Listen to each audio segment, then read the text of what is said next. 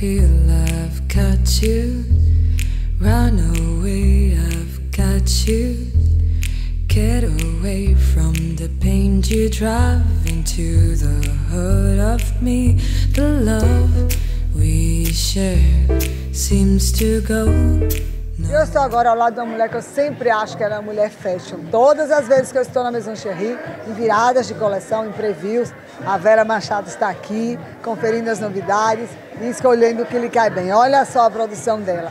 Super verão, com o cabelo curto que poucas mulheres ousam usar, mas que fica muito bem, rejuvenesce e dá um ar de saúde, de bem-estar, como ela está aqui. Vera, conta pra mim como é que você vê essas reuniões que a Dora Mello faz aqui e que as mulheres prestigiam e você sempre está aqui e que eu vejo, né? Eu gosto muito das produções da Dora, porque ela é maravilhosa, né? Ela é uma coisa. Eu gosto muito de estar aqui, não estou mais vezes porque às vezes é impossível, mas as coleções dela são muito lindas também, né? E a gente se encanta, a gente né? se encanta, fica louca para comprar tudo que tem, né, na loja. Como é que você vê a moda hoje? A gente sabe que a moda sempre tem renovação, sempre tem um corte diferente, sempre tem uma cor, sempre tem algo mais que as mulheres se encantam e que a roupa nova sempre traz bem-estar pra gente. Então, a moda é legal porque sempre está renovando, mas ao mesmo tempo eu vejo que de repente tem coisas que a gente está resgatando do passado. Eu acho legal isso. A gente faz essa misturada, faz né? essa mistura e dá tudo certo, né? E usar o que a gente já tem com uma pecinha nova, com um acessório novo. Com certeza, é muito bom isso. Saber usar o que tem, né? É. Porque nesses tempos de crise, como se diz, né? A gente tem que produzir de uma maneira... né? Exatamente. Eu acho muito usar aquilo bom. Que a gente gosta. Com certeza. É muito bom. E me conta uma coisa. E sobre essa coisa do fast? Comprou uma roupa para usar amanhã, depois não usa mais, que a garotada veste muito. Como é que você avalia isso? Esse mercado que cresceu muito, mas que a gente, eu acho que ainda gosta da roupa que usa mais, que fica no armário, que tem qualidade, que você pode usar várias vezes. Eu acho isso muito importante, porque a gente está numa época que a gente precisa restringir um pouco o consumo, né? Então você tem, às vezes, muitas coisas no seu armário que você pode reciclar, né? E usar de novo. E usar de novo de outras maneiras, com acessórios modernos ou com acessórios novos. E fica lindo, e né? Fica bonito. E você reaproveita tanta coisa. E no tempo. Não vai descartar, jogar fora. Não pode, não pode. E se você já. Assim, eu cansei dessa roupa. Então você faz um desengaveta, né?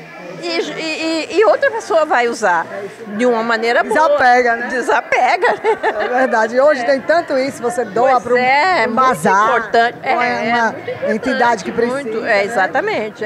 Muito fazer bom. A renovação da energia também no closet da gente. Você vai, isso mesmo, gera novas energias. Another turning point, a fork stuck in the road. Time grabs you by the wrist, directs you where to go. So make the best of this test and don't... Eu vou conversar agora com essa jovem, vocês não vão imaginar o teor dessa conversa sobre nutrição.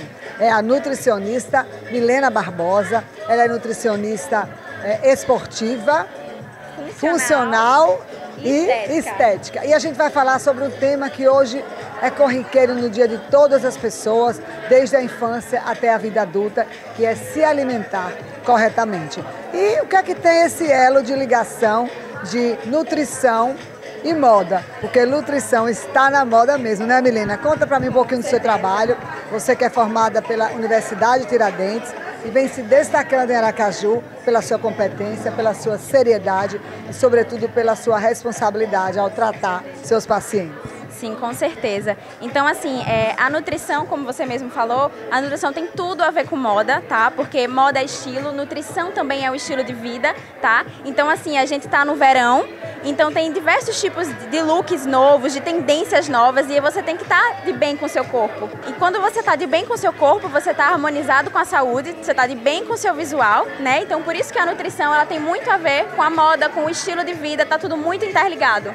E a gente sabe que ela é a nutricionista da minha querida amiga, a empresária Dora Mello, que já perdeu 5 quilos, gente, sem deixar de comer o que gosta. Porque eu também sou magra. As pessoas pensam que ser magra é morrer de fome, é não comer o que gosta, é se privar das coisas que tem desejos. Não, quem vai contar esse segredo é ela. Todo mundo acha que ficar magro é não comer nada.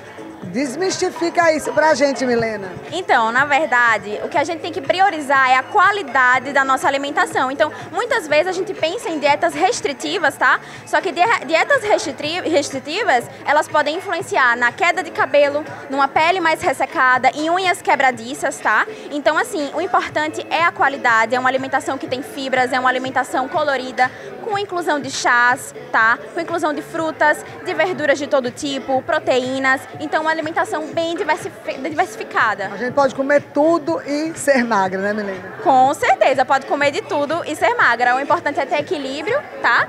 E com isso, você poder definir um estilo de vida para você, um estilo de saúde, um estilo de se alimentar, para você poder ter os objetivos que você almeja. E essas dietas de moda que todo mundo fala, tá na moda dieta tal, você como profissional dessa área, como uma nutricionista conceituada, o que é que você diria às pessoas que estão nos assistindo, que às vezes seguem isso e não se dão bem?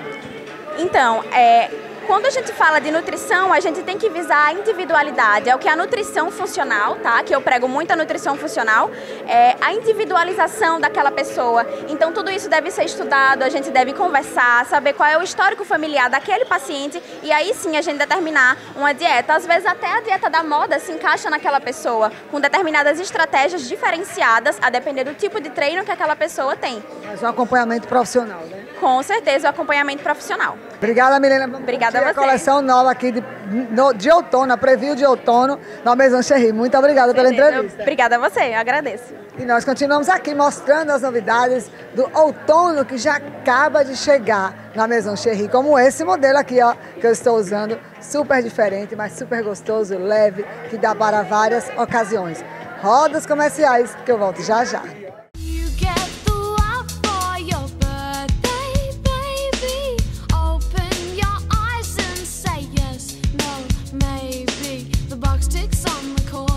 On the world is silent, you listen like a lover to it.